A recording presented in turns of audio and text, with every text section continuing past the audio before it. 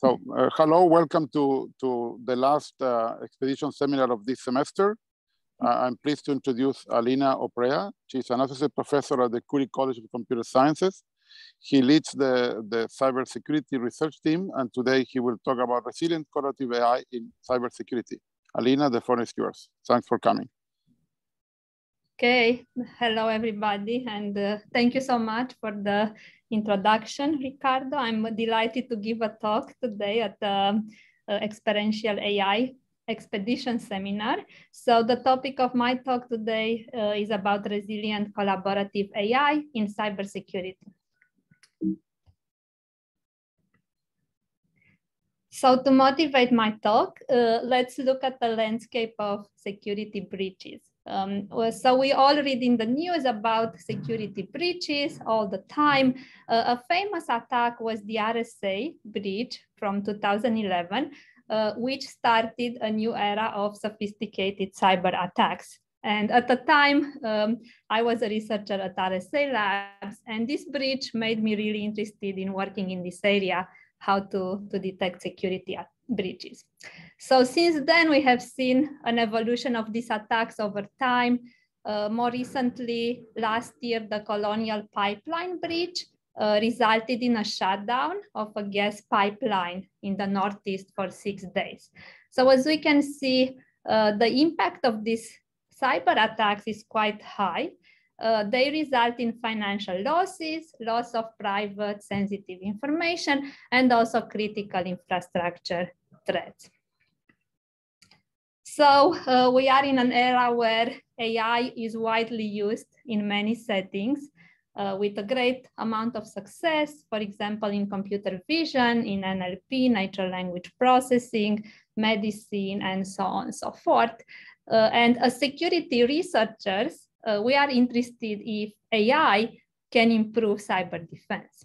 And what we would like to achieve with AI, what is our wish list? We would like to detect more attacks than existing defenses. We would like to detect attacks faster with fewer errors, and potentially even deploy mitigations against these breaches to prevent the impact. However, there are a number of challenges towards these goals. This is not an easy problem. And some of these challenges were first recognized by a paper by Sommer and Paxson published in 2010. I would like to mention 5 of these challenges. So the first one is the fact that usually in cybersecurity, we have limited ground truth, limited data of malicious activities, and there is a huge data imbalance where the benign activities dominate the training data.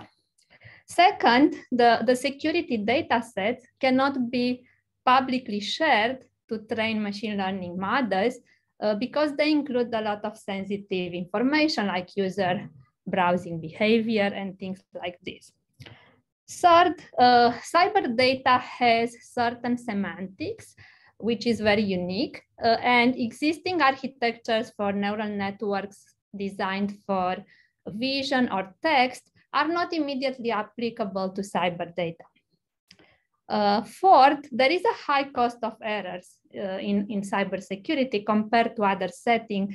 In particular, false positives result in alerts that need to be investigated by a human analyst, and so there is additional time spent in investigation.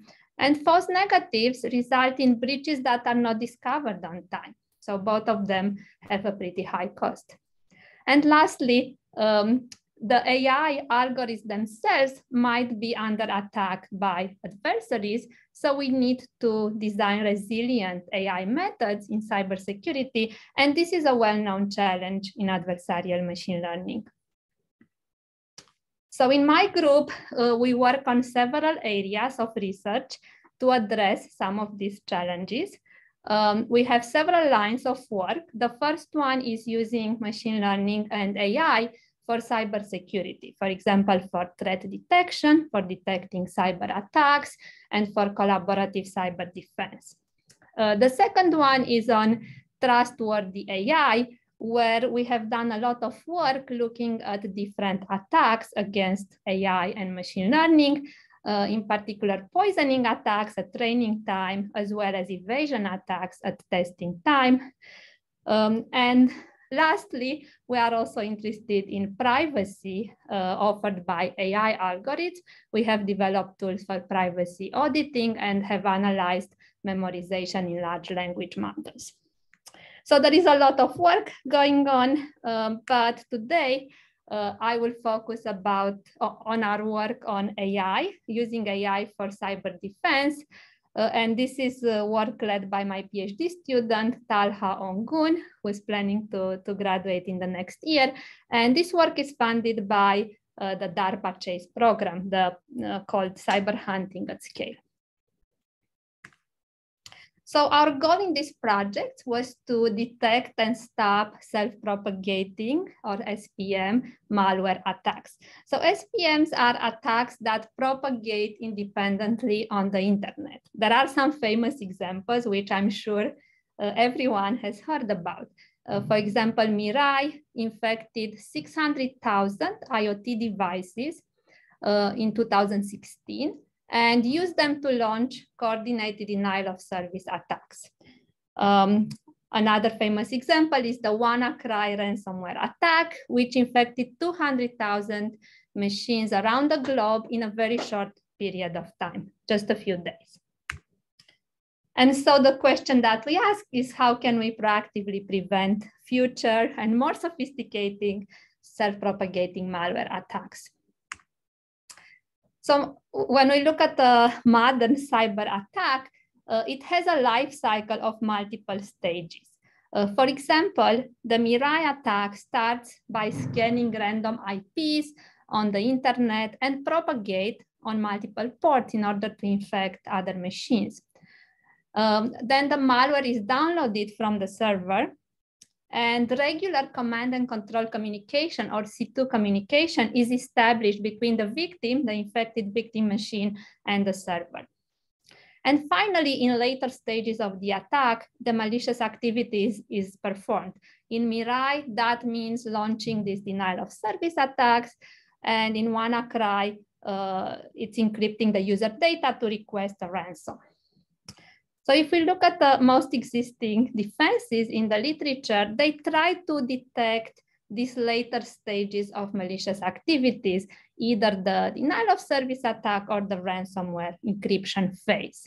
But I argue that this is too late, right? If we are detecting the attacks at these later stages. So instead, we are interested in detecting the attacks very early on to prevent the spread and to prevent the damage. So we will start with the very first stage of the attack, which is scanning and propagation for SPM attacks.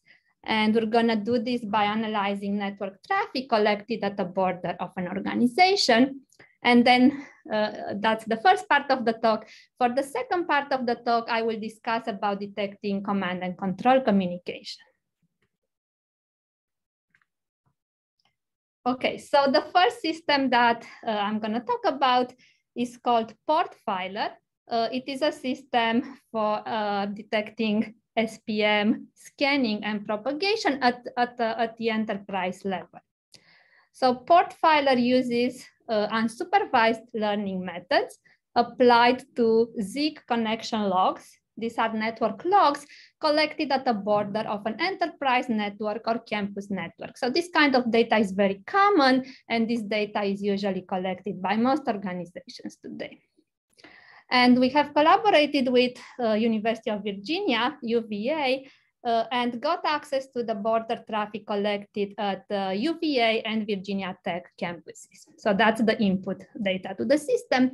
Then PORTFILER stands for Port Level Network Traffic Profiler. And as the name suggests, it profiles the normal activity on each port in order to learn the normal behavior. This happens at training time. So we train these models in order to learn the normal behavior.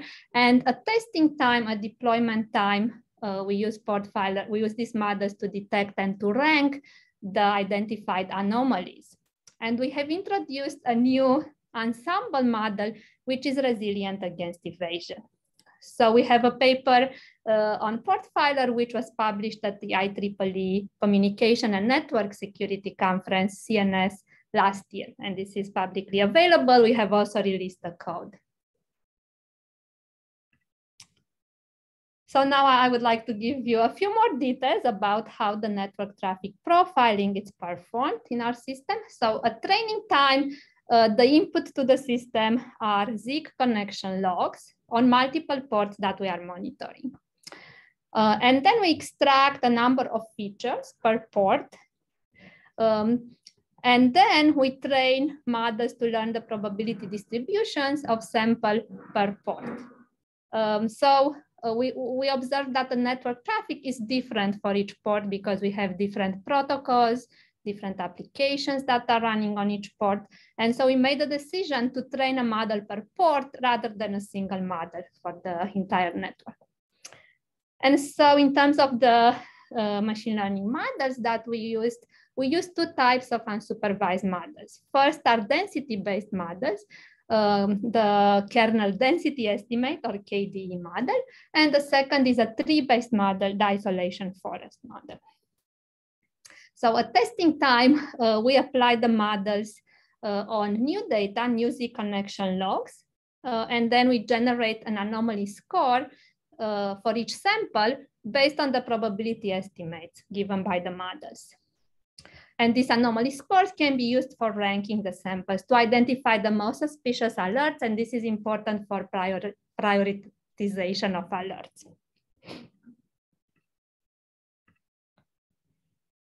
Okay, now let's see what type of features we use in PORTFILER. So this is the input.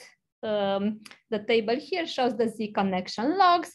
It includes several fields about each TCP or UDP connection. For example, the timestamp, the source destination IP, protocol, port, byte sent and received, and so on, duration, state. So from this raw data, now we extract a number of statistical features that capture information about various aspects of the network traffic, such as, for example, what's the average number of bytes or packets sent per time interval, what are the number of internal and external IPs visited per time window, and the number of failed connections. And these are all features that we define to capture the scanning and the propagation activities of infected machines. So they are driven by our domain expertise. And we also analyzed malware traces to determine that these features are indeed representative for the task that we try to solve. Now, in terms of the machine learning models, as I mentioned, we use a popular density estimation method called KDE, kernel density estimate. The way this works is that it fits a Gaussian on each training sample using a fixed variance or bandwidth. And then KDE generates a smooth probability estimate by averaging these Gaussians. Now let's see how we use this technique, which is a well-known method for density estimation in our system in PORTFILER. So at training time, we fit a KDE model to training samples to learn the distribution of traffic for each port. Then we fix false positive rate, which has to be fairly low in cybersecurity, and we determine a threshold per port. At testing time, we consider a sample an anomaly if the density is low, below the threshold. And the smaller the density, the higher the anomaly is ranked. So we can use these density scores directly for ranking the anomalies and prioritizing the alerts. Now, for evaluating our system, we used 1 week of Z connection logs for training in both networks and 1 day of data for testing. This is data from September 2019. And this table shows the volume of logs per day in both networks. We can see that there are hundreds of millions of logs per day. So the networks are quite large. UVA is a bit larger than Virginia Tech. In terms of malicious traffic, we used public WannaCry and Mirai traces, which we merged in the testing day We never train on these malware traces, but we use them for testing the detection of our system. In addition to that, our collaborations at UVA also perform attack recreation exercises in which they run live malware on the two networks, and we test if our models can detect that. So let's look at some initial results here. First, in terms of metrics that we use for evaluation, I would argue that in cybersecurity, because of the highly imbalanced setting where malicious data is only a small fraction of benign data, precision recall curves and area under precision recall curve would be a good metric to use instead of the more standard raw curves and AUC metric, which could be very misleading in imbalanced situation. So we settled to look at these precision recall curves, right, and area under precision recall curves. So what we show in these two plots are precision recall curves for WannaCry, for detecting WannaCry on the left and for detecting Mirai on the right. And here we just use a standard off-the-shelf KDE model trained on the certified features that we define. And our observation here is that the results are very good, surprisingly good. We get precision recall AUC above 0.99 for both attacks on all the ports, right? And so whenever we see results like this, we are a bit suspicious and want to dig further to understand why the results are so good. And it turns out that both of these attacks, these are the public traces, right? They propagate very fast. So WannaCry contacts on average 1,750 IPs per minute, and Mirai contacts 19,000 IPs, right? So at this propagation rate, it seems like standard anomaly detection methods like KDE perform quite well at detecting the SPM propagation, right? But then the question is if our problem is solved or if there is something else to explore. And so obviously we are not yet done because this would not have been an interesting talk if I were to stop here. And what is interesting in this case is that off-the-shelf machine learning models such as KDE are not resilient to evasion, as I will show in a minute. And so what can an attacker do to evade, our system? In this case, it's a fairly easy strategy. An attacker can simply slow down the malware and reduce the propagation rate. And what I'm showing here are two Disney plots of malicious and background traffic using a slower malware variant. We have the WannaCry and Mirai malware, and we make them 8 times slower than the original. And in this plot, we show that the malware traffic and the background traffic cannot be easily separated. So it is not immediate that standard ML methods will be able to distinguish the two as soon as the malware starts evading the system. So the next question that we asked in our research is how to increase resilience against evasion. And our main insight here is that instead of just training a single model, like say a single KD model, instead of that, we're gonna train an ensemble of multiple models. Now, we might ask, why is that helpful? Why did we decide to use ensembles?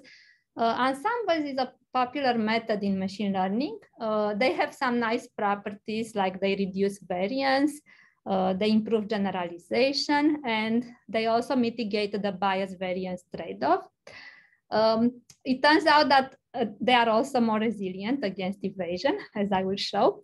And in general, ensembles are used for supervised learning, but we are proposing here the use of ensembles for anomaly detection, which is relatively unexplored in the literature. So how do we build the ensemble? Our ensembles will include a model, let's say a KD model or an isolation forest model for each feature that learns the distribution of that feature. And then each model in the ensemble will generate an anomaly score at testing time. Then we need to combine these scores into a final anomaly score. We have two methods for performing that.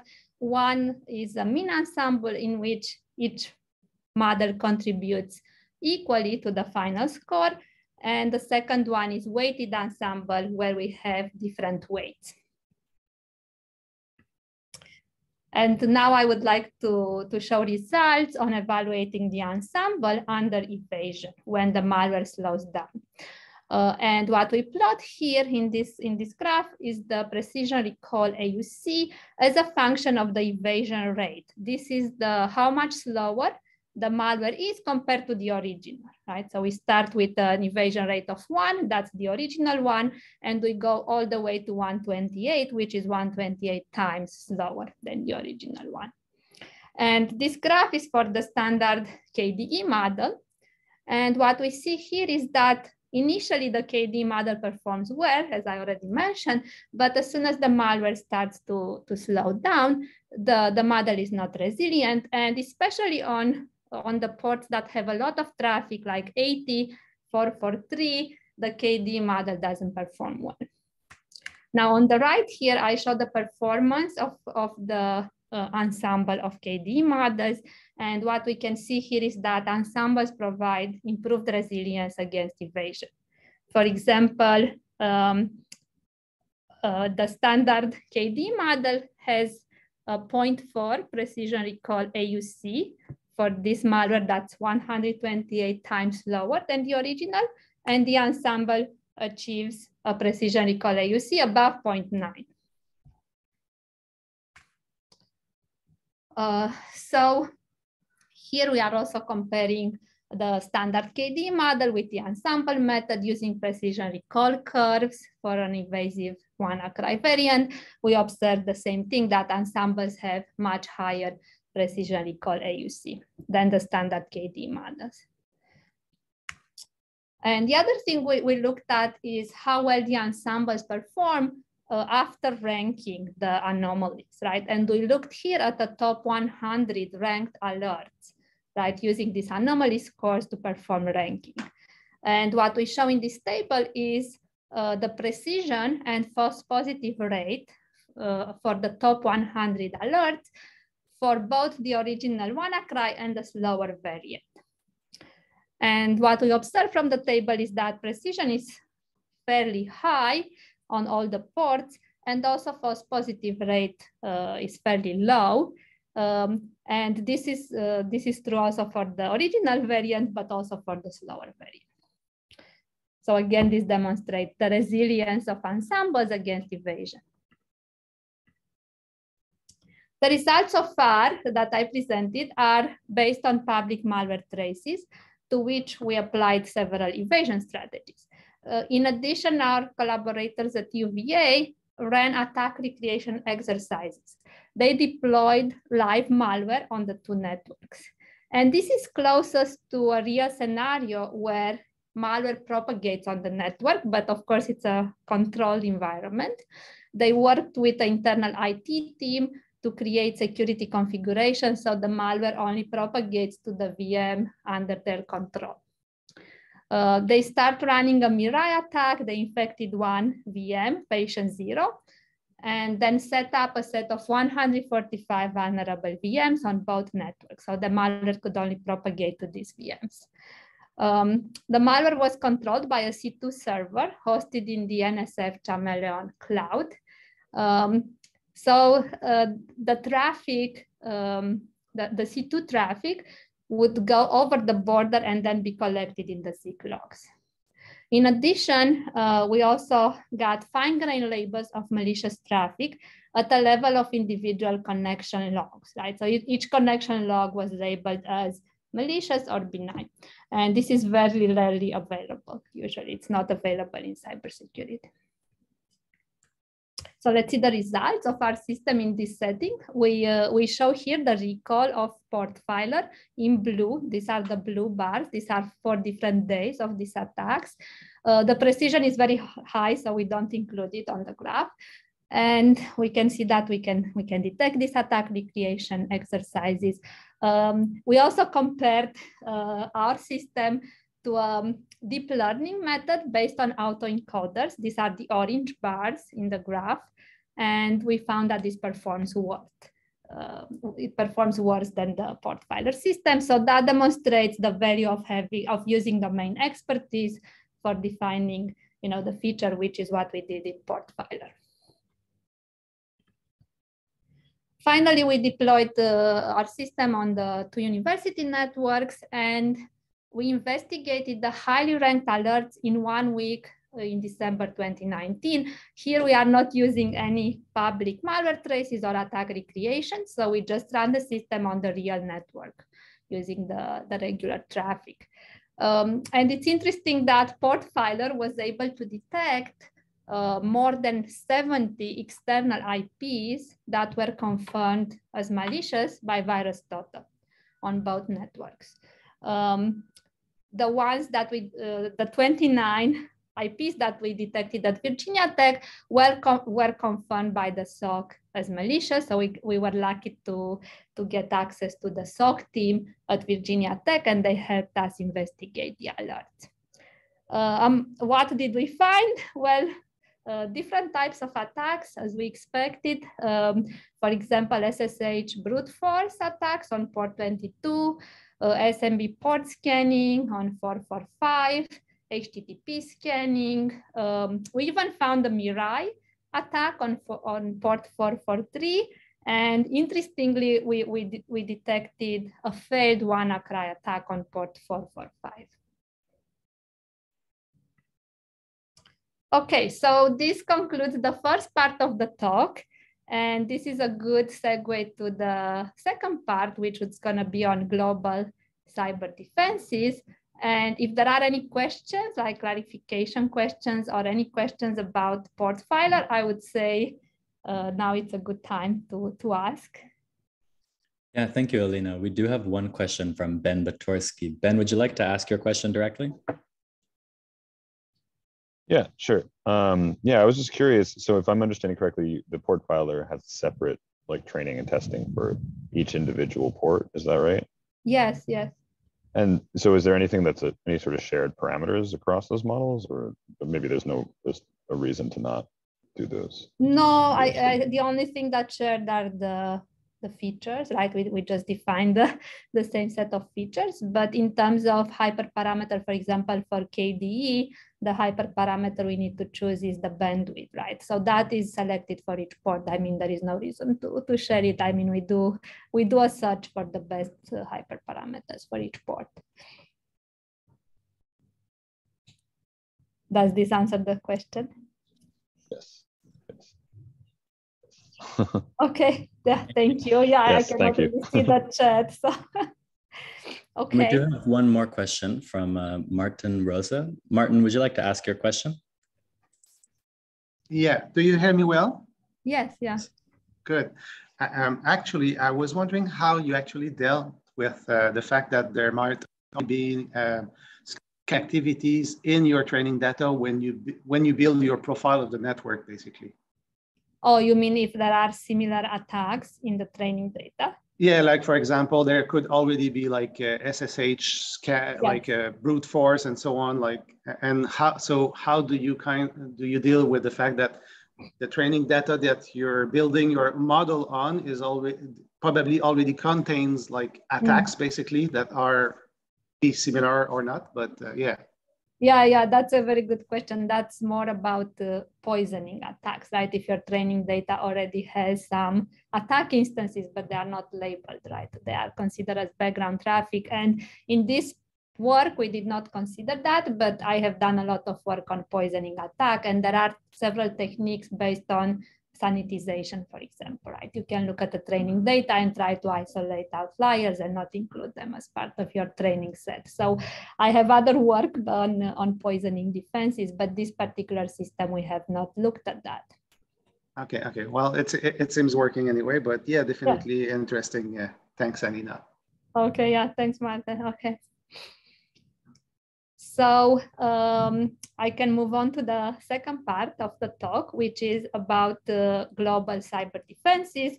And by looking at the literature, my observation is that most AI systems for cyber defense are trained and deployed locally using data from a single organization. So this is true for work from both academia and industry. These are some references on the slide. The ones in bold are my own work, including PORTFILER, which I just presented. So I think we are missing an opportunity here, because sharing threat information among defenders should help everyone to detect attacks faster. And there is some sharing that happens today.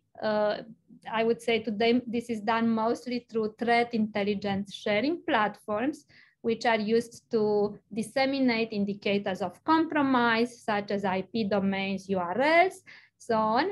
But there are well-known limitations of these platforms. They become obsolete, these IOCs, they can be easily evaded, right? And I think this is not sufficient for sharing threat information. So the question I will try to answer in the second part of the talk is if we can use defender collaboration to improve cyber defense globally. And referring back to the multi-stage attack life cycle, I will now discuss about detecting command and control, C2 communication. This is an important phase in many attack campaigns. This is not specific to SPM. And once the victim is compromised, it needs to communicate with a C2 server. And it is common for malware to use the HTTP protocol for this, because this is not blocked by firewalls. So we will focus on C2 communication detection over HTTP. So the second system I will discuss is called CELEST. This stands for Collaborative Learning for Scalable Threat Detection. This system uses federated learning for globally coordinated detection of C2 traffic over HTTP. And the main insight here is to perform knowledge transfer among defenders by training these global models using federated learning. The paper on CELEST is available on arXiv. We just released it a few weeks ago. So let's look at the system overview. We are here using the standard federated averaging training algorithm for training global neural networks for threat detection. And so this is a supervised setting, meaning that the data used for training is labeled. So we use labeled HTTP logs as input. The data comes also from the border of the campus networks as before. Now we are using federated learning. I'm hoping most of the audience is familiar with the concept, but to give a very brief overview of how that works, right? Federated learning is a distributed training algorithm where multiple clients interact with a server in order to train a global model over multiple iterations. And in each iteration, clients perform local updates using their own data sets, and then they share the updates with the server, which performs aggregation. And this process continues until the model converges. Now, the advantage of federated learning compared with a centralized learning is maintaining the privacy of the client data. The data never leaves the client devices, and also the computational overhead is reduced on the server. Now, this is the standard federated learning model. It has been used successfully in NLP tasks, in computer vision, and here we are proposing to use this for cybersecurity for global cyber defense. But we added two novel components to federated learning for our use case. So the first, it's an embedding representation of URLs, which preserves the semantics of HTTP logs and can also be federated. And the second, it's an active learning component for enhancing the ground truth of malicious activities. So this is the training phase now. At testing time, each participating client will get the global model and apply it to new HTTP logs, generate scores, and also perform ranking to prioritize the alerts. There is a requirement here that the system works in real time, meaning that we need to generate a score for each HTTP log. Now let me talk about the first novel component which we introduced, which is a semantic aware feature representation for HTTP. The input here is a single HTTP log, and this has multiple fields. The fields are in bold in the slide, like URL, IP port, referrer, so on and so forth. And to represent URLs for machine learning, the standard method, the most common, I would say, method in the literature is to extract some kind of lexical features. We have many examples of lexical features. Now, instead, we take a different approach, and we parse the URLs into tokens, which preserve the structure, generate then a sequence of tokens, and we treat that as a sentence, which we use NLP methods to train an embedding of the whole URL.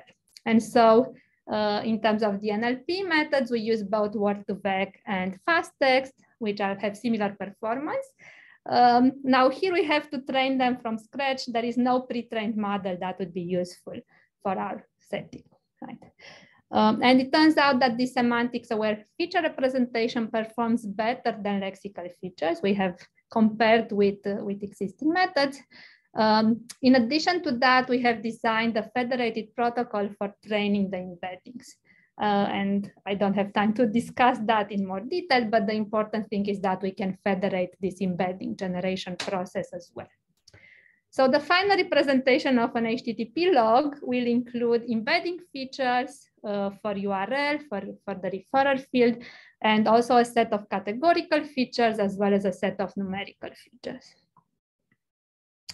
Now to evaluate the federated model, we have used this federated averaging algorithm implemented in the TensorFlow federated library. And we use HTTP logs from the two networks, UVA and Virginia Tech. On average, there are about 20 million logs at UVA and 9 million logs at Virginia Tech daily. So the data is fairly large. We applied some filtering techniques to remove the popular domains. And we used two clients for our experiments, UVA and VT. There are two clients, but we have also performed an experiment with multiple clients by separating the data into subnets. In terms of malicious data sets, we use public data sets for IoT malware. We have used the Mirai and GovKit malware. We have used an exfiltration, data exfiltration malware called DEM, and also 3 attack recreation experiments. So the first question to answer is if the attack knowledge transfers across network. Here we would like to compare the global model with the local models. So we created several scenarios in which we use different malware families in training on the two networks, and only one of the networks has the malware of interest in training. And then we evaluate the detection on the other network, right? And as expected, the local models perform quite poorly because they have not seen the malware of interest in training. This table here shows the local model precision recall AUC. And the federated model, the global model, has a much higher precision recall AUC in all cases. At the same time, the global model has a fairly low false positive rate. Now on the right, we see how training progresses over time. The precision recall AUC increases as we have more iterations, as more data is used for training. And in the bottom graph here, we show precision recall curves comparing the global model with a local model. So clearly the global training helps to detect malware not seen during training at a client, and the knowledge is transferred from other participating clients. Now, one of the main challenges, as I mentioned in the beginning, is that labeled malicious data is very limited in security. So to address this problem, we propose here an active learning component that we use to select samples for labeling by a human expert. So we assume a limited budget for investigation in each iteration. And the main question here is how to select samples for investigation. We have two strategies. One is to select the highly suspicious logs based on the current model, And the second is to select the highly ranked anomalies relative to the normal traffic. It turns out that a combination of these two performs best. So, so let me talk about how to evaluate active learning. So for this, we created a challenging scenario in which we merged the logs from the 3 malware families in training, but we did not use the labels. They were considered background traffic, right? And then we used the active learning with a fixed budget per iteration. At budget of 0, the system is not using active learning. It's just using the standard federated learning. And what we show in the graph here is the precision recall AUC as a function of the budget. And what happens here is that the anomaly detection model identifies some of these malware as anomalies. And then these are added back to training and the model starts to learn them. And over time, the precision recall AUC would increase. And also as the budget for investigation is higher, the precision recall AUC increases. And it reaches almost the precision recall AUC when the data is fully labeled. So this scenario that we created shows that federated learning with active learning can detect new attacks in which were not available in training at any of the participating clients. So no client had labels on any of this malware. And in the end, we were still able to detect them using this anomaly detection component part of active learning. So as for PORTFILER here, we had several attack recreation exercises. We had 3 experiments where the UVA team ran live malware on the 2 networks. Experiments 1 and 2 are similar. 2 is slightly larger in scale. Experiment 3 is designed to model an evasive malware. In experiment 3, both the domain and IP address of the C2 server change over time. And we trained the federated model on experiment 1 using either 3 days, 6 days, or 10 days. And then we evaluated on all the 3 experiments. So some observations from this table are that more training data increases the precision recall AUC. Experiment 1 and 2 are similar as expected. Experiment 3 is more evasive, so the precision recall AUC is lower, but still we can detect the malware C2 communication with reasonable success, even in the evasive scenario. So finally, we deployed the model in the 2 networks and we looked at the top 100 alerts identified. And what we found is that the majority of them were attack recreation exercises, like 59 out of 100. Top 100 logs were attack recreation. Some number of them, 19 out of top 100, were alerts confirmed by a network intrusion detection system. The interesting part is that the system can detect new malware. We have a set of 12 URLs at UVA and 30 URLs at Virginia Tech, which were confirmed as malicious by VirusTotal. And these are new malicious activities. Precision of the system is quite high, 0.96 in top 50 alerts, and 0.9 in top 100 alerts. And the false positive rates are fairly low. This is a strict requirement for systems deployed in production. So to summarize what I talked about today, we discussed 2 systems for where we used AI for threat detection. The first one is PORTFILER, an enterprise level defense system. PORTFILER uses unsupervised learning to learn traffic profiles per port and then detect and rank anomalies. We have a novel ensemble method that is resilient against evasion. The second system is CELEST, a global level cyber defense system using federated learning for collaborative cyber defense. We have 2 novel components here, a semantics-aware feature representation of HTTP logs using federated NLP models, and an active learning component for enhancing the ground truth and adding more malicious activities. Both systems have high precision recall AUC, low false positive rate, and they detected new malicious activities confirmed with VirusTotal. So at the beginning of the talk, I mentioned 5 challenges of using AI in cybersecurity. And now I would like to come back and discuss how we were able to address them. So the first one was the limited ground truth and the large data imbalance. And in our work, we used unsupervised learning in PORTFILER and active learning in CELEST to enhance the ground truth of malicious activities. We use a variety of malicious data for validation, including public malware traces and attack recreation exercises. The second challenge was that we cannot share security data on the internet because of the privacy considerations. So we proposed the use of federated learning for training global models. Third, how do we capture semantics in cyber data? We proposed the use of NLP methods for generating semantic-aware log representation of HTTP logs. Fourth, there is a high cost of errors. So for this, we used ranking and prioritization to reduce false positives and increase precision.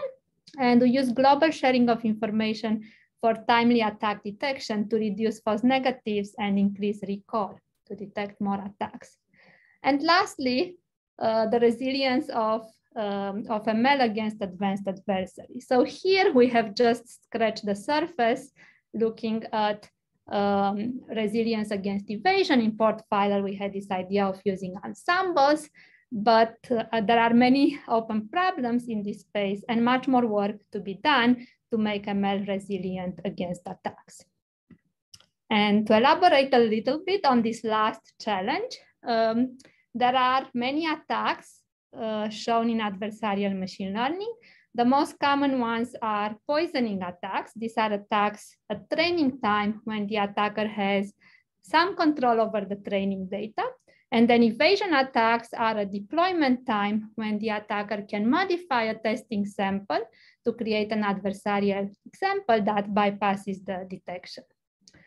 And there is a lot of work on adversarial machine learning in computer vision, NLP, and other domains.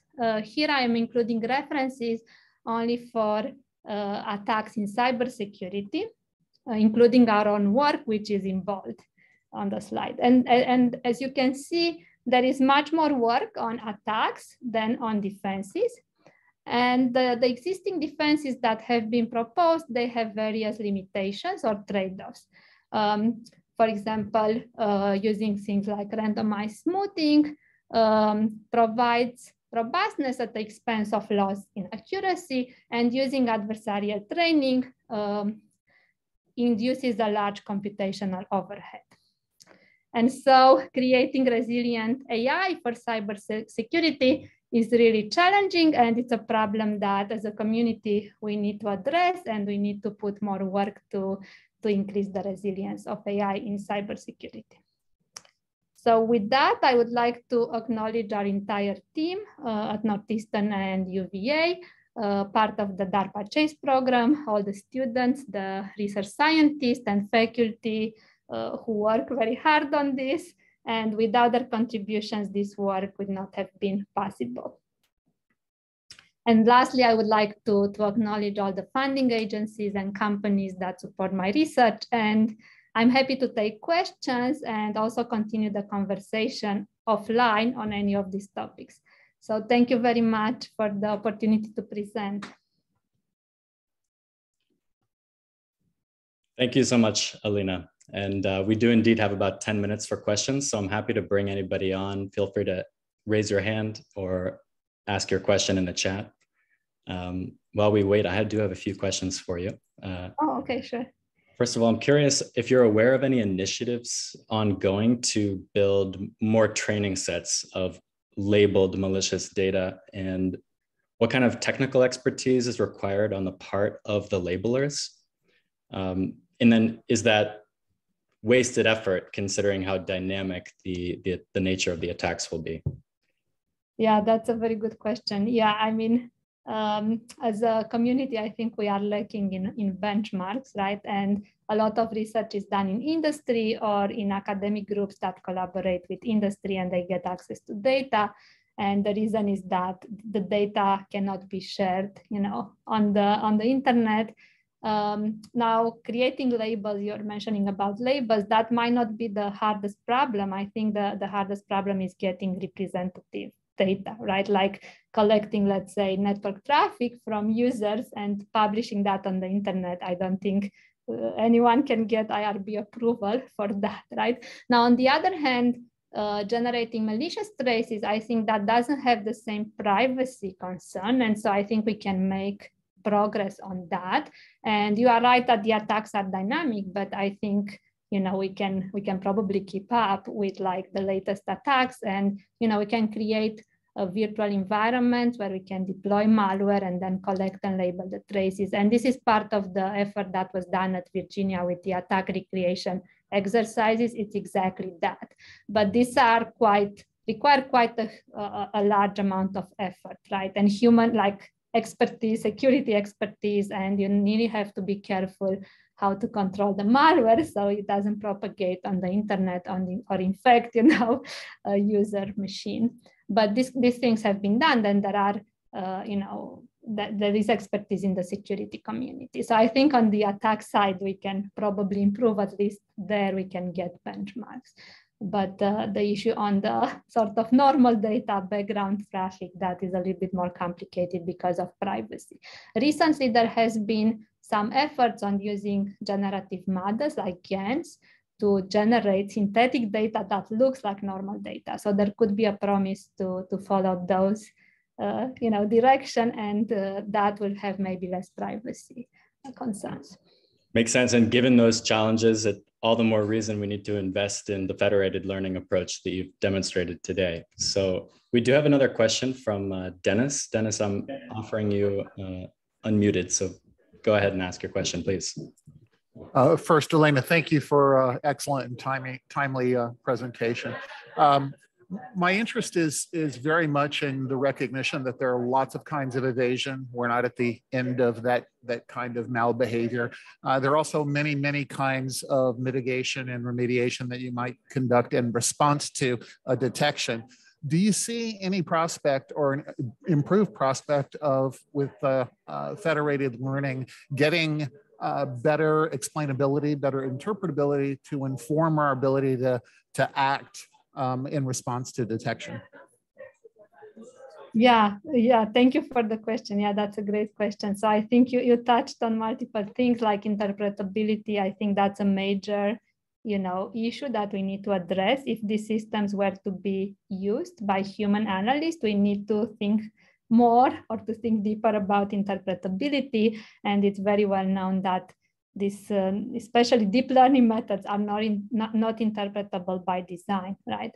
And so federated learning doesn't necessarily address this issue because we're still training neural networks in a federated way, right? But it doesn't help us with the interpretability issue. So I think that has to be addressed, and that's an important concern for cybersecurity. And then the evasion is the other thing you mentioned. Yeah, so I think robustness and interpretability are two main issues that have to be addressed. And there is ongoing research, I think, in the community how to address them, but things that techniques specifically designed for cyber, I think those would be very useful, right? Not just the generic methods from computer vision or NLP.